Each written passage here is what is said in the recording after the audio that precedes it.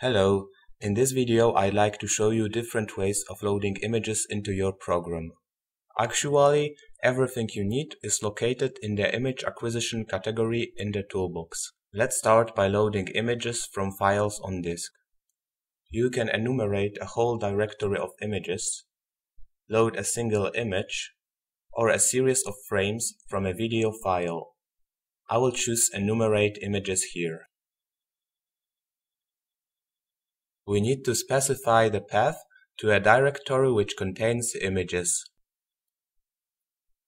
You can also set some other properties here, like image formats, or if the enumeration should work in an endless loop. When I run the program, I can go through all of the images in the chosen directory. There is also a nice and easy way to add a filter to the program by dragging your media file directly to the program editor.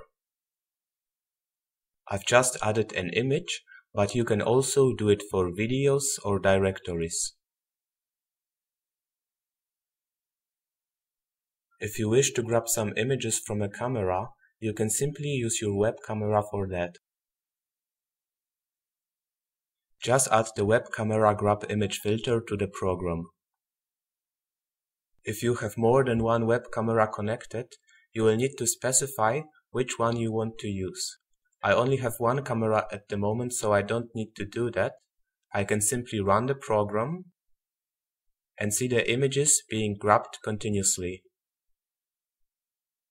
To work with industrial cameras, you can use GigiVision or GeniCam grab image filters for devices which support these standards. You can also use native camera drivers if you have an NET camera or a camera from other supported vendors. These topics, however, will be covered in other video tutorials.